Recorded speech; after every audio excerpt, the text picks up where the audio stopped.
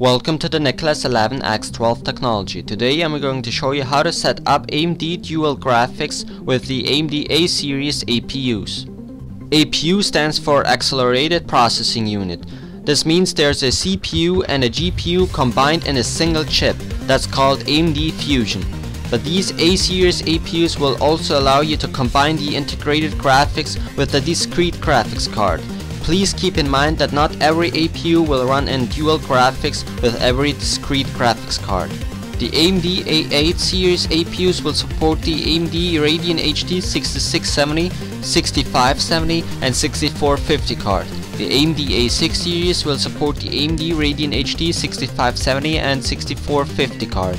The AMD A-Series will support the AMD Radeon HD 6450 card only. Every graphics card that goes over the limit of these APUs will disable the integrated graphics and will run as a single graphics configuration.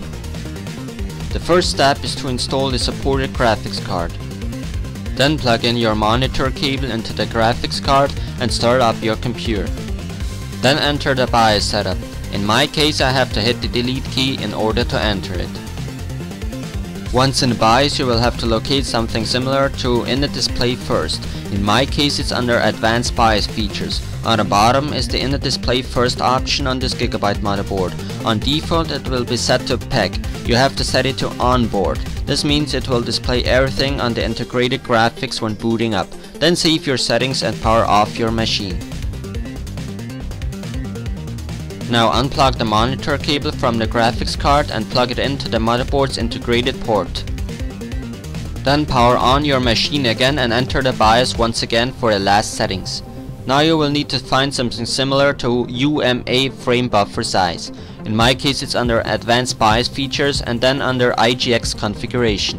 Here's the UMA frame buffer size option.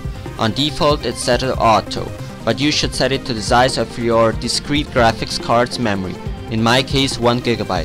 Then save your settings and boot into Windows. Once in Windows, make sure you have installed the APU's graphics drivers. If you have, then right click your desktop and select AMD Vision Engine Control Center off the menu. A window will come up. On the right hand side there's a Preferences button.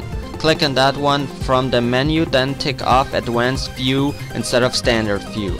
Then on the left hand side under Performance you should find AMD Crossfire X. Click on that one. Lastly, tick off Enable Crossfire. If this window pops up, click Yes. And there you go, AMD Dual Graphics is set up now. Thanks for watching.